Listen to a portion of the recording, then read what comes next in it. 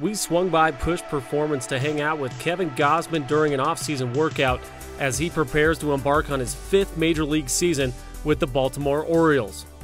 My name's Kevin Gausman. I'm a starting pitcher for the Baltimore Orioles. Went to school just 30 minutes down the road, Cramview High School, and then I went and played college ball at LSU in Louisiana.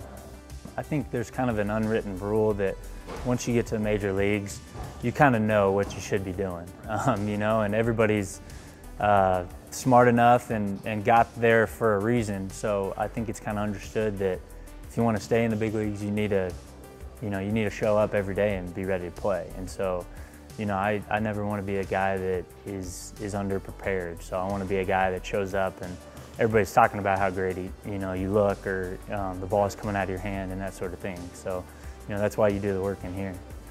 The off season is really your platform to get ready for spring training. And then if you can get through spring training healthy, then you're going to be fine throughout the season, really. And then it's kind of more about managing your body during the season.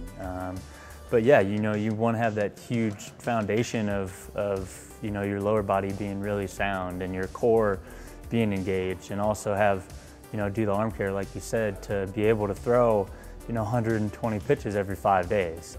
I learned a big difference when I was in college and then had to go to pro ball.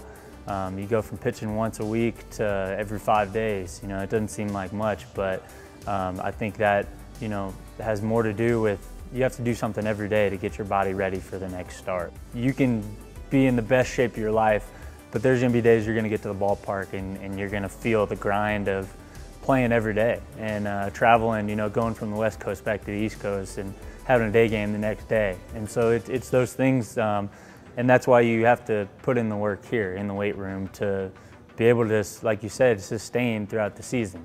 And I was a guy that I didn't work out really until my senior year of high school. And looking back, I felt like there was years that I missed, that I could have really missed out on gaining some of that talent that I got when I went to college, but I could have had, early in high school. And so it's something that, like I said, guys are getting younger and younger and stronger and faster. So I think really to keep up, you got to be in here and you got to be, working and putting in the work.